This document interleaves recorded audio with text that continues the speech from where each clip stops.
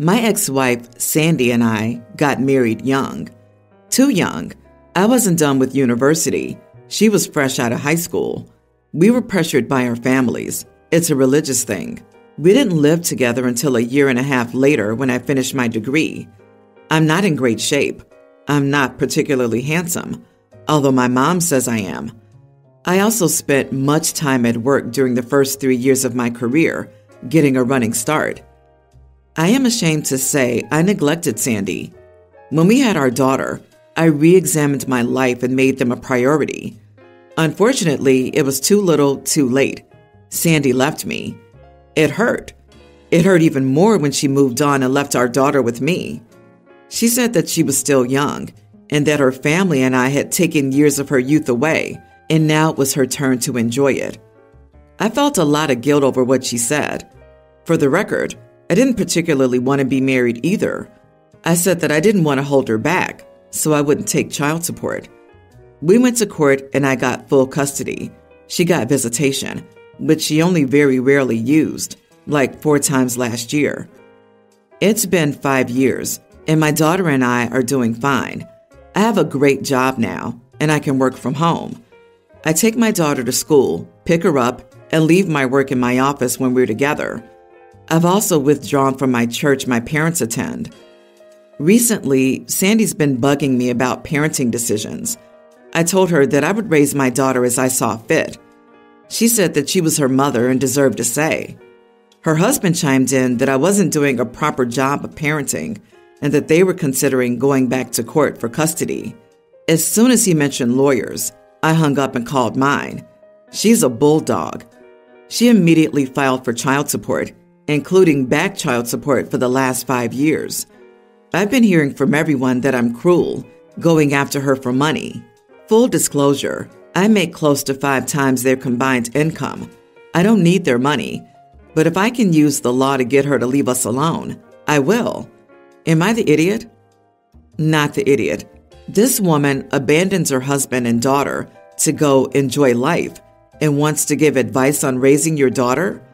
I don't think your attorney is out of line for filing for child support and/or back support.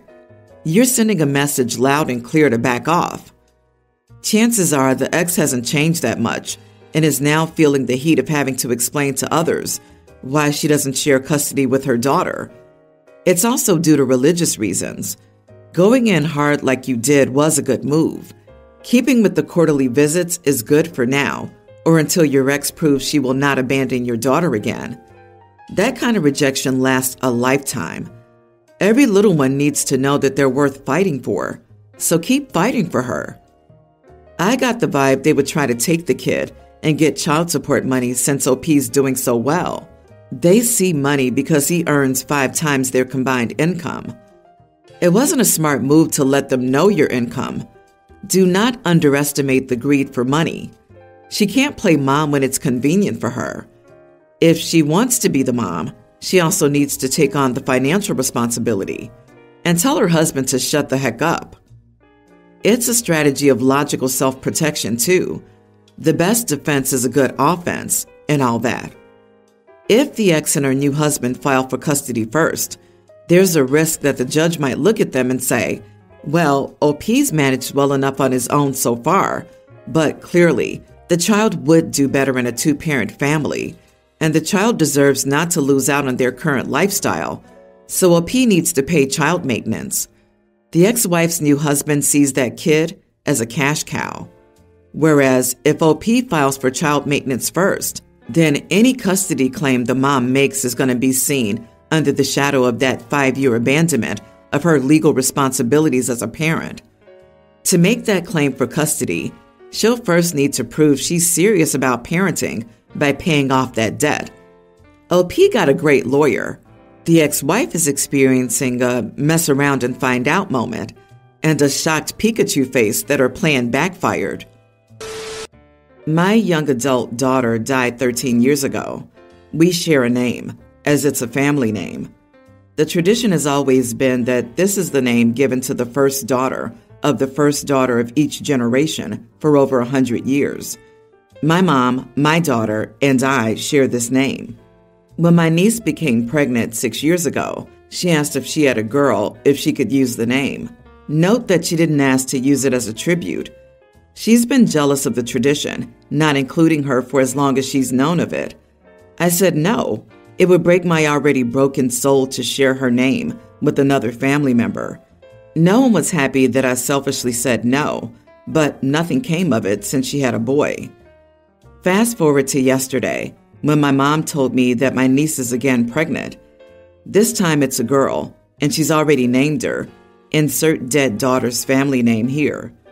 My mom reminded me that it's her name too, and she wants to pass it down. 1, it's my name as well. 2, it's still my daughter's name even though she's dead. 3, my daughter has a surviving sister who will never be able to name her potential future daughter in honor of her dead sister. I don't expect my mother, sister, or niece to understand why I feel as I do, as they've never lost a child. That said, I don't think it's too hard to consider that if a grieving mother says you may not use her daughter's name, you probably should respect that and choose another name without question, and certainly without guilt. It already tears the gaping hole in my soul wider open each time I hear a mother calling her daughter by what's also my daughter's name. But now my family's creating this lifelong in-my-face agony that they could easily prevent. And they've done it knowingly. I feel utterly betrayed by my family, especially by my mother. She went behind my back, along with my niece and sister, knowing that I begged that my daughter's name not be used.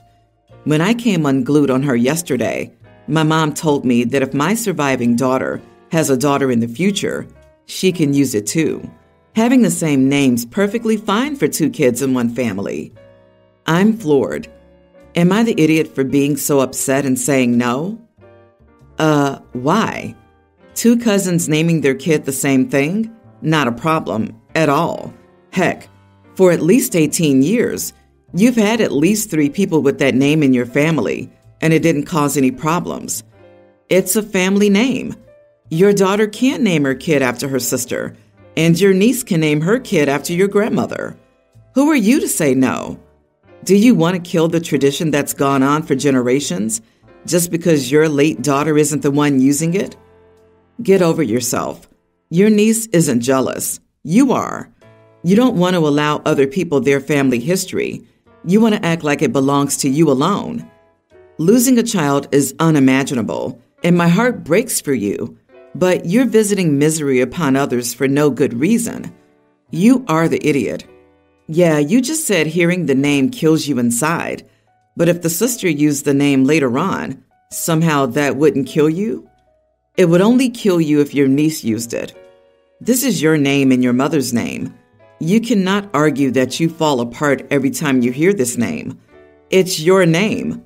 Did you change your name after your daughter died? If not, drop this BS argument. Your daughter died 13 years ago. Calling yourself a grieving mother right now to guilt and bully your niece into making decisions about her child's name is inappropriate. The fact that you're using your daughter's death as a weapon and means to manipulate someone is inappropriate. Update. I've read all the comments and the consensus is, I am definitely in the wrong. Honestly, after getting all of this feedback, I think I am the problem. I'm wrong. And yes, I'll be talking long and hard with my therapist about this experience and how it's opened my eyes. Thank you. I, 32 female, have been split from my daughter's pre-tween dad, 31, for over 7 years. We split when she was almost a year old and have finally become amicable with one another about co-parenting. A month ago, his fiancée, 21 female, announced she was pregnant. My daughter was thrilled to have a new sibling on the way, as I've decided not to have any more. Our custody arrangement is currently every other weekend, but for the most part, if he asks to take her to something, I have no problem with that. It's not often reciprocated, but that's another topic. Now on to the issue. Her stepmom's first baby appointment is next week. Her dad asked if he could pull our daughter from school to take her with him so she could see what the process is like. I said no, I didn't think it was appropriate, that she wouldn't be having a stomach ultrasound, and that if he wanted to take his daughter to the gender appointment, that was fine. Still, with this being the initial one, and just checking to see how far along, how mom and baby are doing, etc., I didn't feel that that was something she needed to miss school for. He then told me that I was being a controlling, jealous witch because I wasn't having any more, and I was keeping our daughter from seeing the miracle of life happen, along with the process of how pregnancy works. He then went on to say he wanted her to come to every appointment, not just the initial one, and that it's his daughter too, and he gets a say on what she's exposed to as well. Again, I said I understood where he was coming from, but she was also young and didn't need to be at every appointment. Again, if she wanted to go to the gender ultrasound, that was completely fine with me. She still had school and doesn't need to miss it for these appointments. She's been beginning to ask questions about where babies come from. I've done my best to answer honestly, and she knows about periods and that there are different anatomies that, when put together, create life. However, I just don't feel like she needs to miss school to attend her stepmom's doctor's appointments. My friends are torn. Some say I should just let her go and not hold her as a pawn. Others side with me and think it's a little strange that she doesn't need to be at every single one, even the initial one. So, am I the idiot? Yikes! The biggest reason to not take a child to these early OB appointments is because there's still such a high chance of pregnancy loss. There's absolutely no reason to put a child her age in a situation where she's potentially going to witness that tragic news. Let her keep some ultrasound pics. Take a video of the heartbeat if OB allows it. Involve her that way. And sure, bring her along to the 20-week anatomy scan. You are not the idiot. Exactly. I was at a routine pregnancy appointment once when I found out I'd lost my baby. Everything had been great until then, and I was past the usual risk in my second trimester. Aside from that, I was so grateful I didn't have my kids with me. It's a doctor's appointment. They may talk or ask about things you won't want to discuss in front of a child. Having a toddler with you is one thing because you don't have a babysitter. It's super irresponsible to take your child out of school for a medical exam like this. Your ex sounds unhinged. That's why he's with a 21-year-old now. That's where his mental and emotional maturity is. Don't engage in jealous or liar comments, but make a note of them.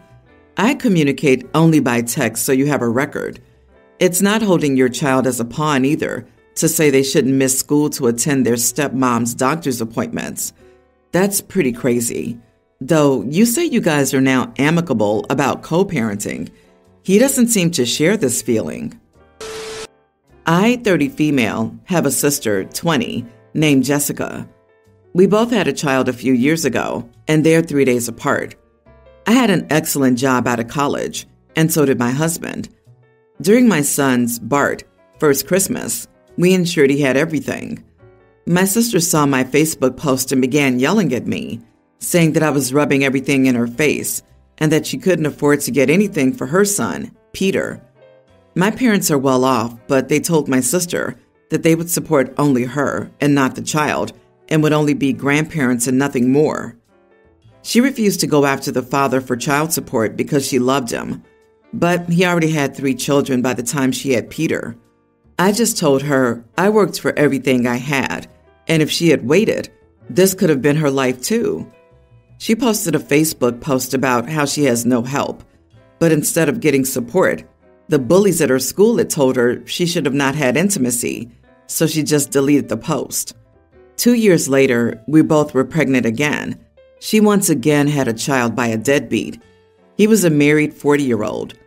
Our parents tried to press charges, but she wouldn't give them any information because he kept promising her that he would eventually leave his wife for her once she turned 18. This never happened. That year, Christmas came around and she called my phone, screaming that our parents wouldn't give her any money for gifts and that they only got her children 2 gifts apiece. I told her they were doing the job of grandparents. She called me a witch and then hung up. Fast forward to now. Every year we take 2 vacations, one out of the country and one to a different state. Peter began asking about the trips because we sent my parents a picture and they hung it on the fridge. Jessica told him that he would come with us this year without asking me. I would be happy to, but Jessica tells her son untrue things about my family, so her son bullies my son because he thinks my son stole his life. I told Jessica that would not happen and asked her why she thinks she's so entitled. She broke down crying and right in front of me told Peter that I don't like him and that's why he can't come.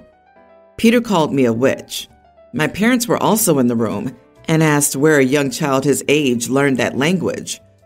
Instead of disciplining her son, my sister said that I was being a witch and that I should have adopted her son when I saw her struggling all those years ago. This happened a week ago, and we're on vacation now. My sister kept calling me, and I finally had enough. I told her that if she didn't go around having intimacy with the whole school, she could have had this life, and to stop calling me unless it was an emergency. Since she's been posting on Facebook, my parents told me not to worry about her. But as a big sister, I feel bad that I could have done more. Your sister is an idiot, but there's something wrong with your parents. She got pregnant as a young teen with a deadbeat who already has or had 3 kids. 2 years later, she was pregnant by another deadbeat, and there were no criminal charges. And your parents didn't do anything again? Why were the parents not parenting? File the charges. Even today is not too late. Child support is there for a reason, to support the child's financial needs. Yeah, that's what's got me too. OP is blaming her sister for her parents' failures. OP, WTF were your parents doing, besides neglecting a teenager? Her life choices now will have nothing to do with you, but as a sister and her parents, you guys should have guided her when she got pregnant the first time. I understand you might have your own problems with the birth and pregnancy of your own child, but your parents could have done much better. I, 38 male, and my wife, 39, are doing pretty well for ourselves. We're not by a Bugatti rich, but we're doing well. Most of my wife's family lives in the U.S. Her parents have done pretty good for themselves and are retired. On the other hand, my wife's siblings are a more complex story.